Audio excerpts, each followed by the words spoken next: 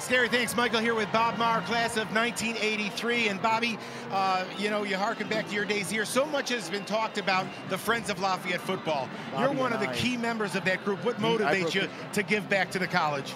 Well, I think the experience that Lafayette provides from a football perspective at a college like this is just incredible, and it can't be done alone. I mean, the budgets have changed, times have changed. It's got to take resources like the Maroon Club, like Friends of Football, in order to lift and enhance the program to where it needs to be.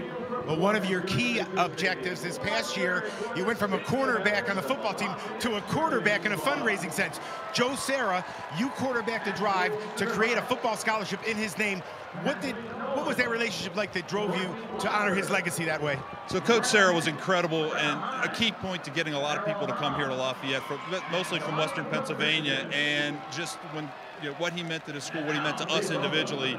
He was the reason why we came to Lafayette. So in order to try to support the program and keep his memory alive, we've started a memorial scholarship in his name that goes to a football player from kind of the general Western Pennsylvania area and keep his legacy going. Well, we heard Joe Madden talk yesterday about the relationships. Here's another great example. Bobby, thanks for all you do. Thanks for being back here today. Pleasure, absolutely. Great atmosphere, great environment. Super day. Gary, Michael, back to you guys.